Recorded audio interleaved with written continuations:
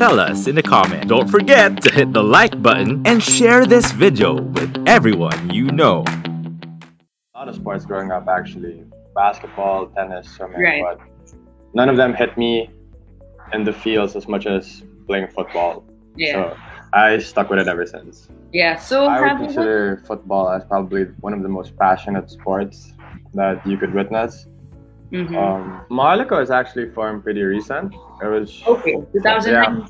Yeah. no, well, the PFL team was actually formed just a few months ago, like Okay. 2 months before the season. Yeah. Yeah. Anton said he was putting a team together, and the opportunity was there, so I couldn't say no to that. And Yeah, for sure. and they put together a really good team Yeah. on and off the pitch. So Gets. How was your What was your reaction when you got like that offer? felt like a kid, to be honest. Like Yeah. yeah, reaching this level, because I was always so close to it, but I dealt with a lot of injuries growing up. Yeah. So that really set me back, and this is like the one time that I really didn't deal with any major injury. So Right. it felt good for me. So Yeah. most recently, it was the PFL back Right. in late October, early November.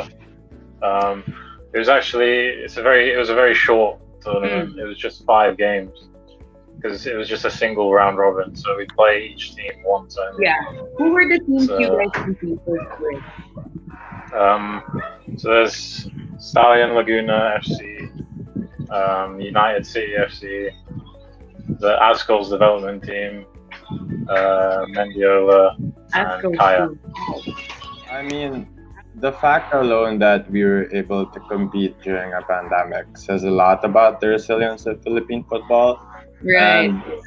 And Anton put this team together merely 2 months before, and Shout they out. really worked on it to make sure that we were able to play. I mean, we were all put together basically through Zoom, and Oh wow. all of us are playing on a one pesa. Yeah, and all of us You are guys playing know on a each other? one pesa salary. The talent is here. It's just Yeah. that it's just not that popular yet. Yeah. Sadly, I think it will get there. Would you say it has grown? Philippine football hasn't stopped growing, especially through the last couple of years or so.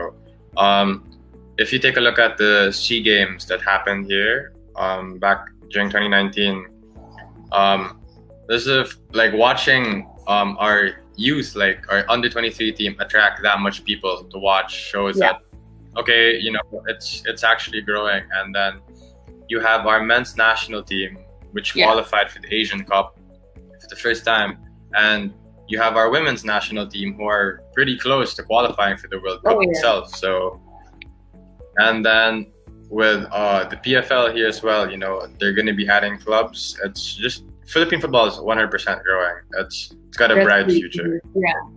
The best thing you can do is, I mean, it's COVID at the moment, so maybe,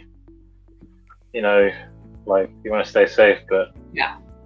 like I think YouTube is a good tool. Like there's so many videos of football on YouTube. Like you can search up like any of the best players. They have tons of footage of them, and you can watch them, and you can just be inspired by those players, the best players that played the game.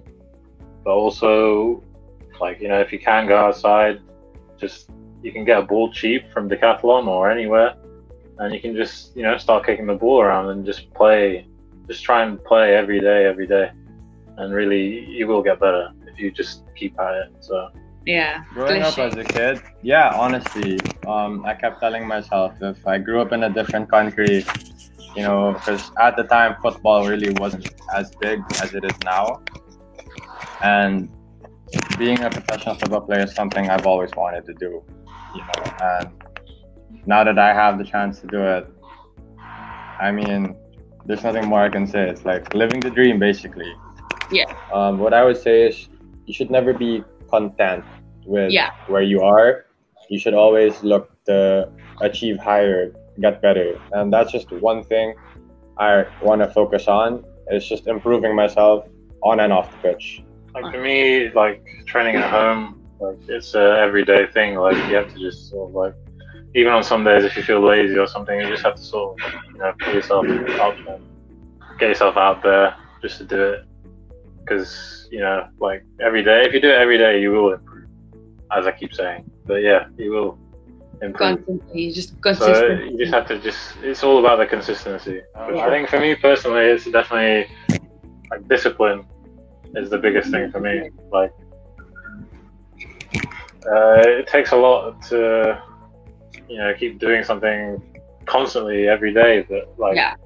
once you sort of get over that, like it just becomes second nature. You know. But yeah, discipline, and I think also it helped me. Like the sport helped me sort of.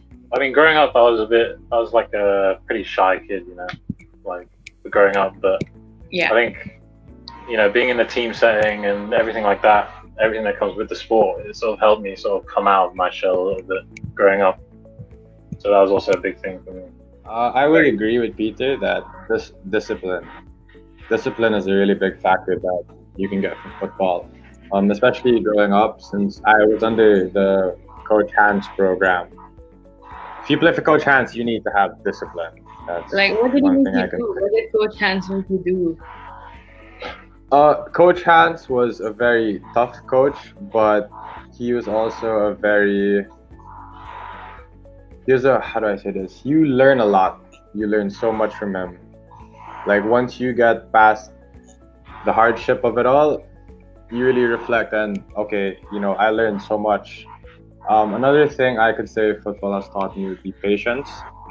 Sorry, patient. Yeah. Patience, yeah. Yeah. Because like when I was back in high school, I was a reserve goalkeeper. So as a reserve goalkeeper, you struggle, you know, you don't really get playing time. And Yeah. you just have to be patient with it. And I think discipline and patience are the two most ideal values that I've gotten from football. I would say it's tough because I had to change the way I play. Okay. Because yeah. Not my position per se, but just the way I move and play. Adjust. Because when I was younger, I was really reckless. You know, I would just go in like full steam, not think about the consequences. And now you really have to look out for your body. You know, that's one thing I can say about being an athlete is health is wealth, and you really have to take care of yourself to be able to achieve the goals that you've set for yourself. And you know, it's just never give up. What I said earlier about football, having patience is a really big factor, and that helped me get through all my injuries. One thing I would say to children that want to like pursue football is, you know, don't think of not being able to do this. Just have fun. I mean, have fun. Yeah. You'll get to meet people. Just have fun with it, and you know, I mean, there are a lot of people who play football just for fun because they enjoy it, and you know, like what I said earlier, you'll never know till you try. So just have fun, get a ball, kick around, see where it goes, you know? I think the main thing is, you know, you need to be able to find something that you yourself like enjoy doing. That's like the main thing. Like you have to enjoy doing it. Otherwise, you know, it may feel like a chore or whatever. But I think also you have to sort of be open to trying things. Otherwise, you may be missing out on whatever it is that you could be doing. So I think you have to be open to trying things and make sure you enjoy it. And also, when you do find something that you enjoy, and you just have to stay consistent. That's the key to just being better at it. Just stay consistent. I'd say don't be afraid to take risks. I like that, I follow the saying, whenever it feels scariest to jump, that's when you jump. Because I'd rather try and fail rather than live with the regret of not trying. So don't be afraid to get out of your comfort zone to try a new thing. Stay tuned for the next episode. Only here on V81 Radio, Manila.